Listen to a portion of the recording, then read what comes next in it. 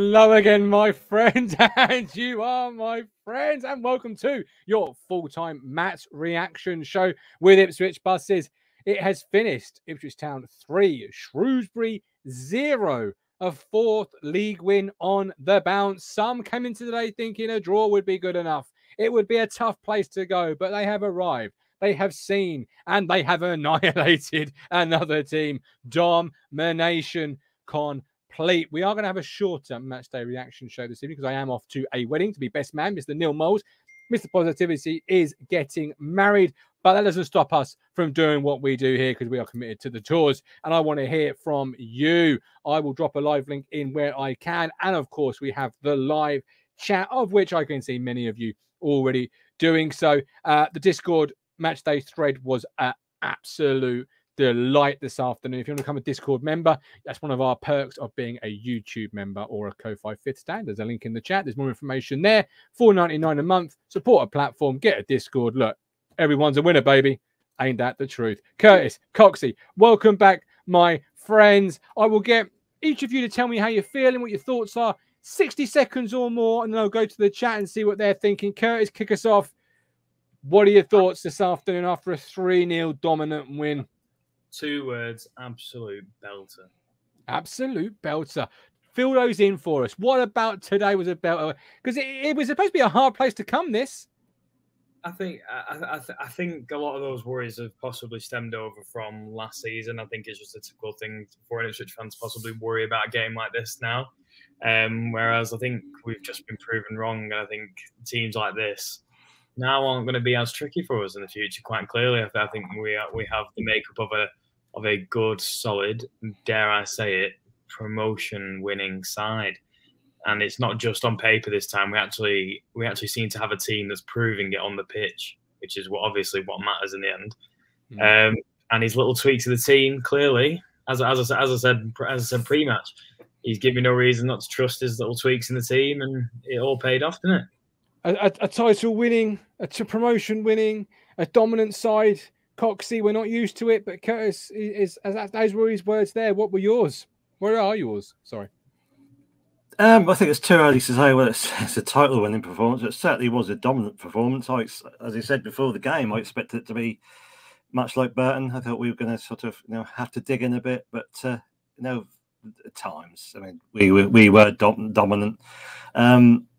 First of all, Tyrese Double J's goal. What actually? I mean, you probably need Cruncher with his Stato hat on, really, to sort of say last time I see a striker actually, get the ball themselves, and then it was power, it was pacey, way he went through there and he slotted it in. Absolutely fantastic goal. Absolutely, it was, But hopefully this is a sign of we have finally put things right, and when we come up against these teams who are going to.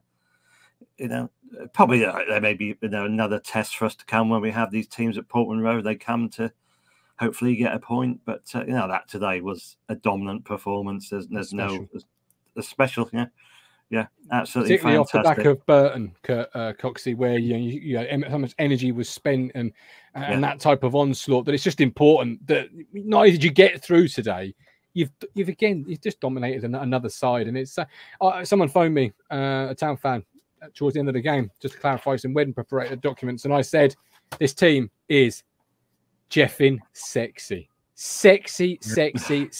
football. Yeah. And if you're not watching it, if you're not listening to it, what are you doing with your lives? Because this is the moments to be a Town fan. It's only 5 games in, and I'm sure others will come on and tell me that feet on the ground.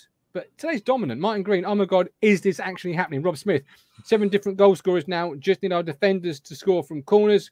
Caden Jackson got a goal. Ben Adams, where are you? I hear you somewhere. Caden Jackson got that goal. Go on, Jackson. Total dominance now on to Barnsley. Dominance, said Mike D. Cruncher, Gov, get that speech ready. Do you know what? I've been practicing that speech all afternoon. My donut is starting to go. I will tell you that much. Mike D, I was expecting Gov in his wedding suit. It's all below Mike, but up the top, it's always repping the brand. You know that. In fact, I might do my speech in this brand. It makes me feel a bit more comfortable, more confident about the speech I'm about to deliver. Rob Holmes, 13 from 15. Fantastic result. Josh Russell, get in. What a win. This is what enjoying football feels like. I have forgotten that thought. Jacob Farrow with a Leif Davis early man of the match. Away they beers, crack them open. Pints and points. And literally today, my friends, we have had liquid football from our tractor boys. I absolutely love it. Obviously, he's not on tomorrow's podcast, so I thought I would curse you all by getting him on today. Matt Phillips, you said if we win today, we can start believing we've won. Not only we won today, we've dominated today. What are your thoughts? Yeah. Did I say on the show last night this was going to be a tough game? You did? Absolute walk in the park, wasn't it?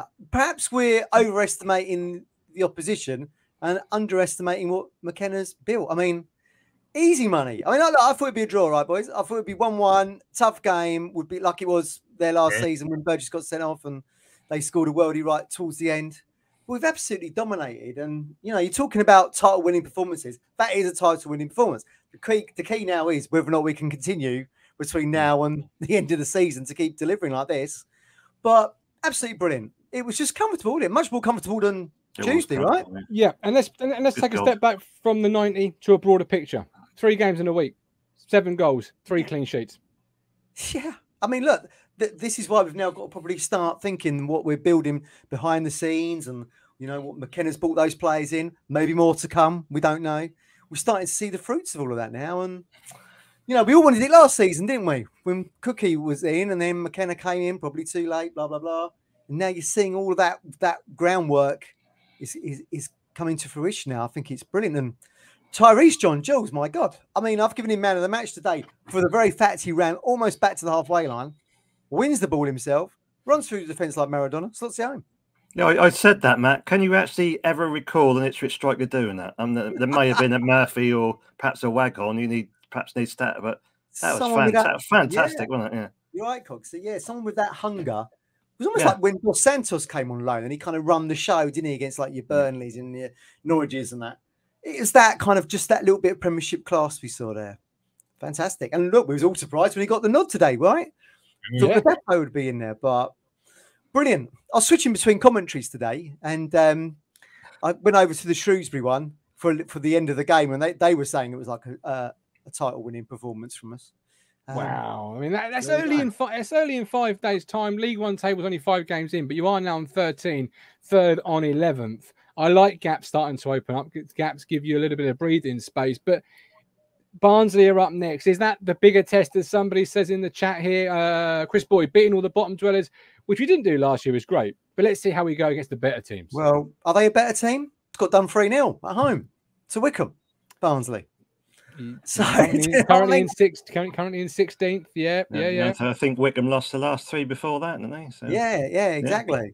So technically, we are leading the pack, are we not? So everyone is below us. So we are the big cheese in this division right now. So we got nothing to fear. We've got everyone's going to be the one team that wants to take the points off us, end the unbeaten run. Yeah, it's going to bring more pressure, but this team, as we're all led to believe, is built to live with the pressure that's on them. So I see no reason with it. I see no reason why we can't absolutely dominate Barnsley the same way we have with this team. Yeah. I mean, it's not a fear that I have this season. Not from what I'm seeing. Not from what I'm seeing. Yeah. Look, should be fearing a team that's just lost 3-0 at home to Wickham, right? Yeah, or certainly you shouldn't be worried if you're a team that scored 7, conceded none, with 2 tough on the road away games. And let's be honest, they're bottom dwellers, of course. But Burton, we saw that game; they were a tough team. And Shrewsbury, we struggled there at times, and they can be a funny team. Paul Lambert, Matt, said it's better to be the hunter than the hunted. We are now going to be the hunted. He might have just been saying that because we was never in the top positions. Well, that's when he said he said that we were, because we were riding high, and he said it's easier to be the one that's chasing the pack than it is to be leading the pack and everyone's coming for you and gunning for you. Is that a case? Is that something you subscribe to? Is that a Lambert mythology? Well, you're just trying to put pressure on the teams above you, then, aren't you? But if the fact remains, we're head and shoulders above everyone else at the moment. I think it's just Peterborough that are just behind us in second, point behind us. They've lost one game, haven't they? So look, as we said last night, let's enjoy it. We're top of the table. Colin phoned me this morning, still telling me we were going to win today, and he was right. Yeah. Fair play to the goat. He's not called the goat for nothing. So we've got to enjoy it while we're there. And I at the moment, I don't see anything that's going to stop us slipping down the table right now in terms of what we've seen in previous seasons, finishing 10th, 9th, 11th, the mid-table, whatever it was. I mean, this is a team that's head and shoulders above those, for me anyway, from what I'm saying. I mean, we're actually dominating games, and, you know, I know Derby had a lot of possession on Tuesday, was it, when they went to Montgomery Waters Meadow? What a name for a stadium. Yeah. But they dominated the possession, but they didn't dominate the match to win it. And that's exactly what we've done today. Are you surprised, Matt, off the start? Are you surprised by how good they are? Yeah, I am. Because I was like anyone, I looked at the fixtures, and I did say I wouldn't make a prediction, you know, you forced me mine on the preview show. I said I wouldn't make a prediction until we'd done 10 games, which my dad, God bless him, always used to say, don't look at the table until 10 games is gone. But at the moment, we're absolutely flying. And I am surprised, because I thought they were tough starts, and we've handled them. Shrewsbury today, thought it was going to be tough, 1-3-0. But an Albion, a little bit tough, wasn't it? But second half was comfortable. We've gone to Forest Green. Only Bolton it was a little bit of a sticky period, and you might say that was because of the opening game of the season. You know, the first half was a little bit tense. But look at MK Dons last week. We were told that they would be up there challenging 3-0. Exactly. And are you surprised, Curtis? Because again, today, second game in a row, we've not had Wesley Messi Burns, and we've comfortably dispatched the football team. Last year, if we hadn't had Wesley Burns playing, it was almost guaranteed this is pack up, go home, because we're not going to get a point here. No, because I came into this season with genuine renewed optimism, not on the fact of hope, but more so from what I could see last season under McKenna. I was full of genuine hope rather than just looking down the well and maybe seeing if something sticks or something lands. This season has always felt a bit different. Even that first game against Bolton, again, dominated the second half. Arguably should have been able to nick it in that game. And bar Burton in the first half, which I think most people would agree, in that first half against Burton, we were absolutely dire. And it took us 45 minutes, but then even then we took control of that game. So I've not seen anything really to give me a bit of a fright or shock me. I was fully expecting us to be up there or around, or at least around there, come this time, five games in. Maybe wouldn't have expected to be top of the league. I'd have possibly been hoping for between 6th and 1st, but hey, it is a bonus. And I think the more people are saying here with Posh and Wednesday, everyone's doing well. They are, but they're not quite Ipswich, are they, at the moment? We are top of the league at the moment. We are the front of the pack. So the thing is, you just gotta keep it up, and it's easier to say, obviously, especially with these so-called big games on the way, but if you just keep up that form and keep playing the way you have, these teams they're all in League One for a reason. There's no reason to fear any team. No. It's not a cup game where you're facing a team from 2 divisions higher. They are all in League One for a reason. You are all about the same level. It's just about who's better than each other on the day. And unfortunately, at the moment, for the last 5 teams we've faced, we seem to be the better team than them. So long may it continue. And absolutely, great point. And everyone will be looking at Ipswich now, Curtis, and saying we're going to be fearing them because we've set down a marker. You know, I did say if we won today, I really thought that would, which I didn't expect, would really set a marker for the rest of the division to take notice of what Ipswich are doing, and we've done it. And there we go. Matt, I love you. I appreciate you. Got to bring Lee Anderson in now, but look after yourself. Have a great evening, and a happy birthday to Mr. Phillips. Thank you. Happy birthday. Happy birthday. Lee is delighted that the team at 2-0 kept playing. That's different to previous seasons. Lee, talk to us. Absolutely. Absolutely brilliant. And happy birthday, Matt, by the way. And it's nice to see you so positive. We must be on our way if Matt Phillips is so positive. Never seen him so positive. Never seen him so great. that's great. But what a performance at 2-0. You know, we got the second goal at the right time, but we didn't. I said to my boy, we're sitting there watching the game, and it's all of a sudden it's like, well, normally 2-0, we'd be backs to the wall, there'd be crosses coming into our box, and that didn't happen. We still sort of kept trying to go forward and play the same way, and I think that's a difference from last season. And then we got the third goal, which was great. And not only Ben have we got to say about Jackson scoring, but I think a certain fisherman has made comments about Jackson not scoring. But he's Johnny on the spot, and we still had people in the box in injury time, which is key. Which goes back to my point about we're still trying to go forward with a dominant display, and you've got to keep playing the same way. Over the last seasons, how many times have we said, we get a goal up and we sit back and we do this and we do that? You've got to keep playing. You've got to be positive in what you do. It's not going to work every week. There's going to be stumbles along the way, but just enjoy it and just keep moving forward. But a great performance and a credit to all those fans that travelled again today. It's great to see, and you can hear them, on the commentary. It's just great. Just enjoy the ride, everyone.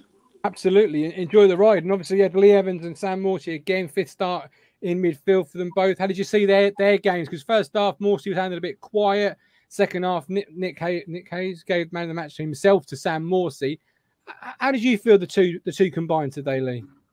Well, I think they've done all season, haven't they? And my thoughts. I've said on here right at the start. Everyone was saying, "Oh, Don Ball's got to come in." I mean, maybe he would have done if he didn't get injured. But there's a lot of people who were doubting Evans, and a lot of us that have supported him. And you've got to have your yin and your yang. You can't just have yang or yin yin. And they complement each other. And they do. Evans is there to spray the ball. That's what he's there to do. Morsey's there to get the ball and give it to him or somebody else. So again, they're just assured today, aren't they? I mean, Morsey got booked quite early. I had after Burgess got sent off there last season, I had a bit of worry, but he reined it in, didn't he? And he was very measured, very good at what he did, and didn't go over the mark. He knew what he was about after getting booked. So he seems to be really. I mean, he probably was last year, but he seems to have something about him this year, as if to say, "Come on, lads, I'm the leader. Follow my example. This is what we're doing." And I just see something more in Morsey than I did last season. And maybe it's because we're winning. Who knows? But you can just see it. You can just see it. And yeah, we're just miles ahead. I mean, look at it now. What we got? We got almost double the points. Yep. Half the games compared to last season. Yep. 100 points, 100 goals incoming. Well, I wouldn't go that far. I wouldn't go that. I thought he would. We've scored 8 goals already, Lee. We've scored 8 goals after what we've played 5 games. But we haven't conceded, have we? We're seeing what we saw the second half of last season, but the difference is that McKenna's been able to bring in where he sees the shortfalls. Sorry, we scored 10. My mistake. Sorry. Yeah, Sam. So when McKenna come in, we were playing Norwood as the left-sided forward. We haven't got that this year. We've got people that fit the position. So we've got the shape. We've got the same shape. Well, slightly different shape because we're playing a back four. I don't care what anyone says. We're playing a back four with wingers or a front three, and we're seeing the same shape and such like to a point. But we're seeing players that he wants to fit that position. This guy exactly knows what he's doing. And that's the missing piece. This is the missing piece. I was like any fan, you're sort of a bit apprehensive about today. And you think, oh, well, we've got to lose eventually or we've got to have a bad run. And that. I mean, of course, that will happen at some point. But you've just got to be ahead of the game. We're miles ahead of where we were this time last season. And your man of the match? Oh, do you know what? John Jules. John Jules. Perfect, yeah. And can play. And the thing is, we're all talking about we need this centre forward. He plays centre forward today, and he played we are a man. I know Manchester United are doing poorly at the moment, but you can't think that McKenna has come from Manchester United to Ipswich We're playing how Man U played under Ole Gunnar Solskjaer. Go back and watch the games. We've got those players in those positions that, no, they're not the same, and I'm not saying we're anything like Manchester United, because we're not. But you can see the shape, the style, the patterns. It's very similar, because that's what he was doing. He was coaching that there, wasn't he? He was. And I think it's great. I think it's great. Perfect. Lee, I've got to go, but appreciate you coming on, the man. Yeah. Look after yourself. Wish all the best to Neil. I certainly will. Look after yourself, Lee. Appreciate you coming guys. on. Yeah, Curtis, a lot of love for TJJ. A lot of questions in the chat, and one from Lee there. I will get to a league table. There's blue hearts galore in the chat. I do see you. I promise, my friends, it's coming. It's going to be worth seeing. But TJJ, do we need another striker now? Has he emerged as somebody that's the third striker that we all thought we were looking for? I don't know. Maybe if you get another striker, maybe Ladapo goes from first to third choice. Who knows? Because he had a bit of a poor tame shot at the end, didn't he? Yeah, he had a bit of a poor tame shot at the end, straight at the keeper. But listen, I'm not saying he played bad when he came on. I'm just saying that's what I saw. Yeah, no, I still do think you need that option, at least if you're going to have it on the bench. But John Jules has certainly thrown his name into the hat as the starting striker for the foreseeable, isn't he? He's the only striker to have scored, so therefore, surely that shirt is now his, and Ladapo might have to get a few splinters in his arse for it. Is that shirt now his, Coxie, or is it always going to be a case of, McKenna ball, where it's certain teams need certain players? So today, for example, McKenna and Pert have obviously identified Shrewsbury's back four, slow on the ball, slow going to the ball, whatever it might be. TJJ's our man. Perhaps against Burton, you need to be strong, physicality. Ladapo's the man. Barnsley might be a Jackson type game. Who knows? But is it always going to be a bit of that, a bit of the rotation, a bit of the old Claudio Ranieri? Yeah, so it certainly looks today. I mean, what he's proven today is he's not, McKenna we talked about here, he's not afraid to change a winning side. We won the other night, and he's changed it. And look, what the difference is. So yeah, I think it is, depending on what the dossier say, whoever sort of he feels is better for that system. And he's proven that today. Tyrese John Jules has come in and scored an absolutely fantastic, well-worked goal with, with passion, with strength. He's done all right. Yeah, so I like to think he would keep the thing, but now I think McKenna's got his plan, and McKenna's going to stick to it. Who's ran the match, Coxie? Davis. Davis, for yourself. Curtis? I'd actually go Davis as well. Davis times 2. TJJ from Lee Anderson. I will ask the chat in a second, but why Davis, Curtis? What about Davis' performances today for you was great? I think that was his best game in the town shirt that he's played. I think the way he laid that ball off, he laid that ball off to Chaplin, wasn't it? Yeah, straight across, so crisp and so clean. I think that was his best game in the town shirt that he's had. I thought he absolutely annihilated him down that left hand side there. In a last season where we were begging for someone to take control of that left hand side of midfield, or that left wing, we've now got someone there who, by all means, we paid a lot of money for, but if that money starts to pay off a little bit, I'm all for it. So yeah, no.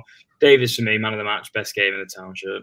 Perfect. Absolutely love it. There are 247 people watching on YouTube alone. Please hit that like button to show that you love, you care, and you appreciate the quality of the content we're putting together. Or hit the dislike button if you don't. Either way, it's all interaction. It helps the chat, the platform. So, choose your poison. But I'm going to bring ahead and bring Josh in. We've got literally 2 minutes, Josh. I apologise. First question to yourself, Josh. Man of the match, please. I agree with these two. It's got to be Davis for me. Got to be Davis. If I had to remove Davis from the equation and you had to give me another one and not TJJ, who would it be? Evans for me. Yeah, Evans for me. Evans, perfect. There is now a live poll in the chat for your man of the match. Get voting. Josh, how did you see this afternoon? You've heard the two contributors. You've heard Phillips. You've heard Ando. How have you seen it? Yeah, I think we dominated without really getting out of second gear, to be honest. I think we've played a lot better than that this season already, and we've scored 3 goals without getting out of second gear. Is that the reason? Is that the really pleasing element from your perspective, that it's been a dominant 3-goal display without even really leaving second gear? That's got to be really pleasing, surely. Oh yeah, 100%. We can still score 3 goals without getting out of second gear. Just teams should look at that and go, "Oh, they played really well against MK Dons, scored 3 goals. Knocked out We second gear against Shrewsbury, scored 3 goals. Should be worried. Teams should be worried. And that's it. We often talk about on platforms such as this about what other teams can do. So I'm just going to ask you, Josh, if we were a Barnsley platform just for a second, how would you go about stopping Kieran McKenna's Ipswich Town football side at the moment? Not sure there is much of a way, to be honest with you. I don't think parking the bus is going to work this year. I think we've got a way around it.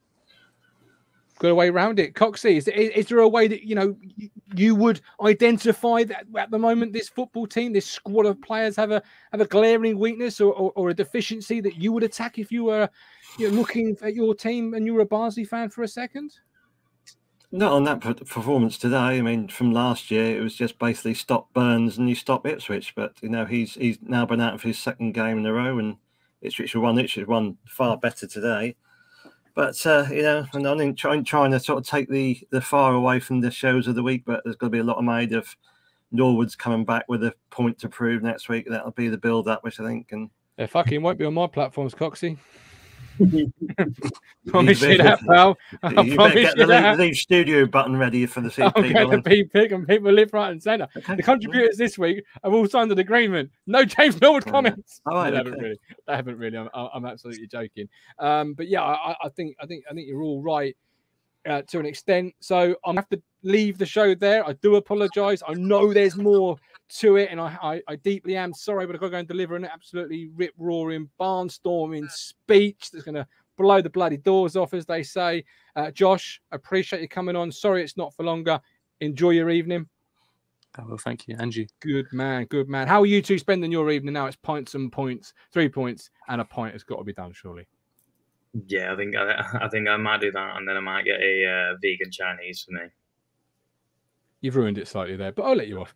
Womble, good luck if you're giving a speech, Gov. Everyone gets nervous. Yeah, I'm deadly nervous. And I do this for on a regular basis. Yeah, that's the old donut, Coxie. And you will smash it. Thank you for a great show. No, thank you for watching us. Coxie, how is your evening going to be spent, my man? Not a great deal. That sort of, sort of coming out of COVID, the sort of feeling that, and as Matt Phillips said, you sort of have the old fatigue that does hit you. Oh, well, not a great deal. Yeah, quite a quiet evening, just sitting there, smiling away at Ipswich being top of the league is probably the order of the day, I think. Yeah, the league. The league table, absolutely. Let me quickly show you the league table as we depart this evening. It makes absolutely beautiful viewing, but do not forget, if you're a Discord member, if you're a YouTube member or a Ko-Fi Fifth Standard, you get a perk known as Discord. It's a server. You'll get a link once you join. There is an after party live voice chat on there to carry on the conversation. That will also be open through Usyk versus AJ if you wish to talk about that at the same time. So get involved in that. Thank you very much, 80 for £5, you Stowmarket legend. And here is your league table to close this evening's show. Ipswich Town Football Club currently leading the way. 13 points, 4 wins, 1 draw in the last 5. 10 goals. Almost got the 5 W's on there. That's what should be our next thing. 5 green W's. We're back tomorrow, 1:30 for Talking Town's live show, the flagship. But until then, here's the artist, Curtis Yates. Looking forward to his vegan Chinese. He is Coxie, Bricktop. I am stalling because I've got to do a speech. But from now, with love, with care. Smash it, Governor. Go on. Cheers, boys.